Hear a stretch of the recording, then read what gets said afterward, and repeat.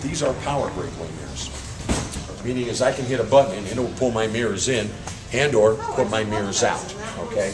What's the idea behind breakaway mirrors? Well, God forbid you should ever get in too tight of an area, you can pull them in. Or, and I've done this on my own car, I kind of went by a truck just a little bit close trying to get around to make it turn, and it hit the mirror and the mirror just popped in, nothing broke. If it does break, you've only got to replace this, you don't have to replace the whole thing. And of course we now also put the blinkers on this, to make sure that more people have visibility of the fact that we're going to turn. Now, whoops. Car washes too. Yep, car washes too. Now this, I won't say that the car is dent proof, but I'm going to say with the kind of coated metal we use in these things in there anymore, it's real tough to dent the side of the car. All right. Plus, Nissan's gone one step further. In every door, you're going to find a steel beam. Now, the best way to imagine that steel beam is to imagine a guardrail on the side of the highway. It's got those bends and twists and curves. They do that because that ends to the strength of the metal. You're going to find a beam, cross beam, like that in every one of these doors because Nissan is all about protecting the people inside. Now, it sounds like Nissan's really done a great thing here, doesn't it? Okay. Since 1996, all vehicles sold in all cars sold in the United States must have a front crumple zone, must have one steel beam in each door. It's a federal law. Because most people never get a walk around, most people never realize. I didn't say Nissan was the only one to do it. I said, let me tell you what Nissan's done. What that means is that you can give that same spiel on any vehicle we have on our pre-owned lot. With the exception of pickup trucks and SUVs. I want to double check those because they're not required by law. I think they now are, but I think it's 2008 and up. So you want to double check that law. But on cars, 1996, and we don't sell anything over 96 anyway, so you can use that same spiel. And it impresses people because people never get walkarounds. They never hear this stuff. Okay, now, as long as I'm here, let's also talk about some additional safety.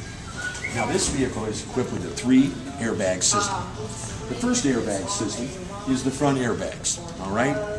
Now, we're all familiar, but these are third generation. First generation airbags were like burlap bags. They fired up, broke people's noses, scratched faces. Second generation is they went to the nylon bag, but they packed it in powder. If you ever had an airbag go off on you, which I did one time, you think you went blind because the whole car fills up with powder and everything, nose, and I'm serious, it's terrible. These are third generation. Our third generation airbags are a nylon type airbag, but it is now a staged system. Instead of the airbag just boom, firing off, it fires out in 3 stages, boom, boom, boom. The third stage, which of course is milliseconds between, the third stage acts like a catcher's mitt. The idea is rather than push you back, it's to get you like this and put you back more gently.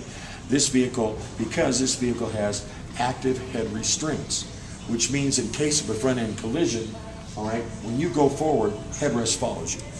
So when the airbag catches you and puts you back, it's putting back the headrest, cuts down on whiplash. The travel is so much less, so it does cut down on whiplash. And over there on the passenger seat, there's a sensor underneath that seat. That airbag is only going to fire out relative to the weight of the person in the seat. Under 72 pounds, the airbag will not fire. So if you have a small child in the front, and most parents were concerned, the airbag would go off, the child would suffocate. Hence the reason why in the old vehicles you could turn off the front airbag. In this vehicle, under 72 pounds, it will not fire. And if it does fire, it's only going to fire out relative to the weight of the person. So for you, Felicia, what, maybe about 95 pounds, okay? And then for what, a big tough guy like you, pretty strong, well-built, what about probably a good solid 185 then, aren't you? Okay? I don't care if the woman weighs 250. What, for you it'll go off at maybe what, about 140? Giggle, giggle. They giggle, trust me. For the guy, I always go up a couple. My kid's solid, you what, 210, 220. You know, I'm always, oh, don't I wish. But I always kind of do that on the road, all right?